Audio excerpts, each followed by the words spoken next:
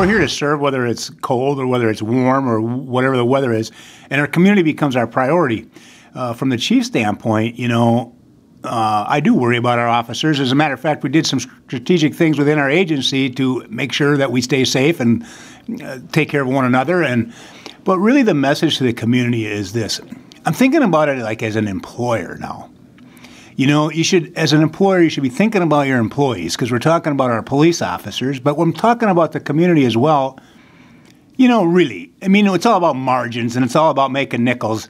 But the world, when it's 30 below zero and the wind chills are cranking to 60 and 70 below zero, nobody cares about their shirt that they're going to go buy today, really. And it might be an opportunity for an employer to consider strongly to cut some corners and send their people home. It's not just, you can say they just live, a mile across the city and they don't have to drive in the country. Truly, think this through. That employee is stressed out about their car. A lot of times their car won't even start. A lot of times they're worried all night about their whole thing. Really, isn't this an opportunity to at least consider, and not every business can do this, but some can, just consider to take the low road today and tomorrow and calm down and let the world go and kind of enjoy it as a snow-in day and take care of the people around you. So that message is really a challenge to the business community, to the employers. Not everybody can, but those that can.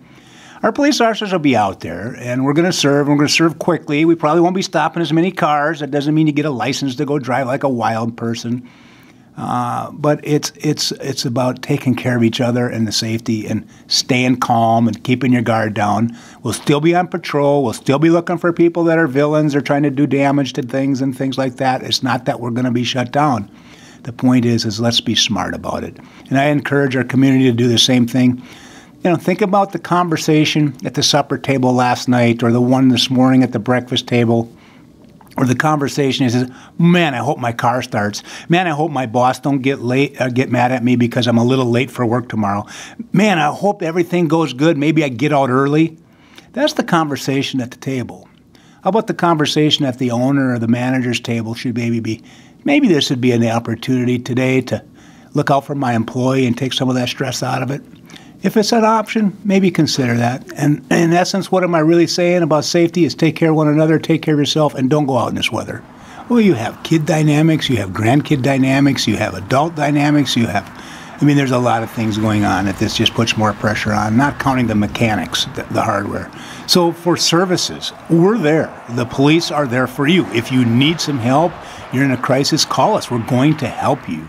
But if you can prevent yourself from putting yourself into that situation during this dangerous time, don't put yourself into that situation. I know that it just seems like common sense to me, but sometimes it's good to hear it from somebody else. And sometimes I think we almost need permission to hear it from somebody else. Like, it's okay. Matter of fact, maybe that's okay. And so my message is the dynamics to safety. The typical chief of police or sheriff's going to get on here and say, no travel, stay home. That's all normal. That's true. Don't. The next dynamics, though, is the real conversation about, do we have to? And isn't there a way we can help our employees and help one another, which in essence helps these kids and these grandkids? The school made a smart choice, at least in my opinion. They're just not going to take the chance.